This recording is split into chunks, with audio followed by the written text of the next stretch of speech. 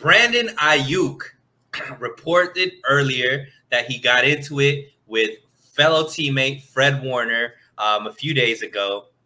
And based off of Instagram, him and Jimmy Ward are having a lighthearted feud as well. So, Rohan, I know you're on the floor there.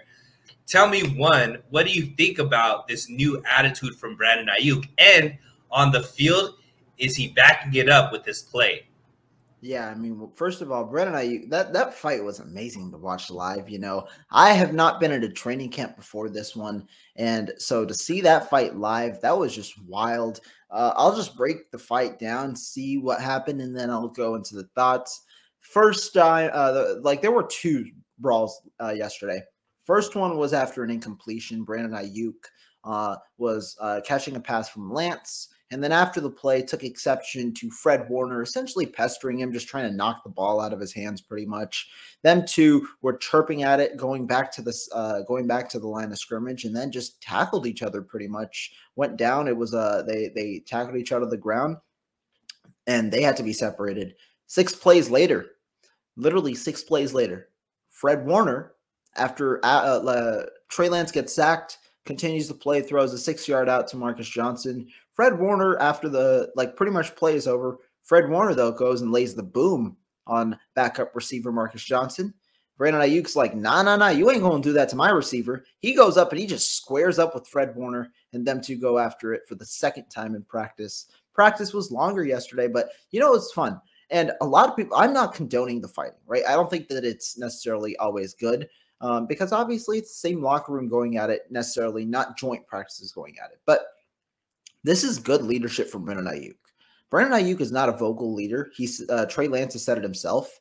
And so to see Brandon Ayuk not only step up on the field with his play, but to also step up on the field in other ways, because he said after practice, he was just trying to drive a spark with the offense, right? Because this is a play that just gets you fired up as an offense. And the offense had its best day, coincidentally, on the same day that this incident happened. So to me, I liked it because it showed leadership from Brandon Ayuk.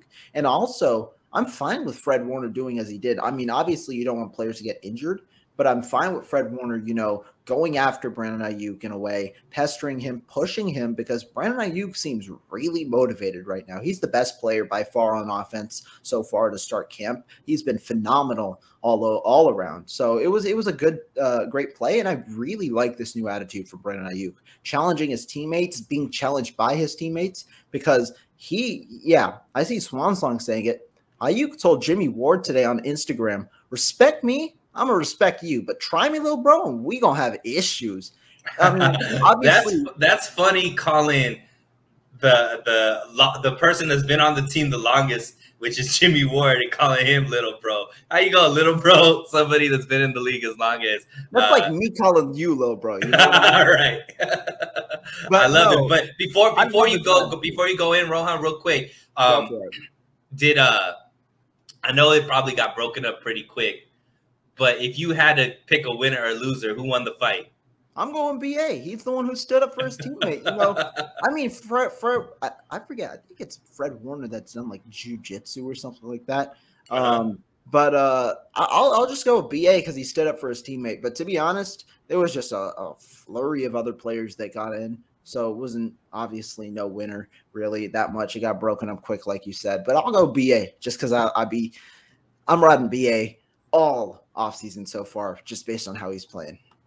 Got you. And Swansong cleared it. He didn't call Jimmy Ward little bro. He said, don't little bro me. Thank you, Swansong, for letting us know. But absolutely. And I mean, that's been kind of what we've been hearing out of training camp is just Brandon Ayuk has been playing a lot better. We saw it, a different level of accountability when he was first doing the interviews in that first I guess, access to the players this offseason. Brandon Ayuk talked about how he understood now being the leader in the locker room at the wide receiver room. He understood maybe some of his behaviors from his first and second year in the league.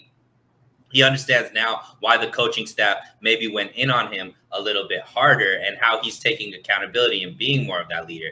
That's clearly what you're talking about as well, as far as him showing more of a presence out there through his actions, through his level of play. We all know he's been working really, really hard with Trey Lance this offseason, as far as them being the two that have been working the closest together throughout the offseason. And also, Rohan, I think both you and I picked him as one of our biggest breakout players of this year, because usually that third year is where, we saw Debo last year's third year. He had his best season. And, a lot of people are expecting Brandon Ayuk to have a really big season, not only because, now he's maybe figured out the position a little bit more and his abilities, but also the change in quarterback really gives him more firepower, as he is usually the deep option compared to, some of the other receivers. So can you tell us, because I know they did some one-on-ones and I saw you tweet about it, tell us a little bit more specifically of what you're seeing from Brandon Ayuk and why it's so easy for you to say he's been the best player on offense.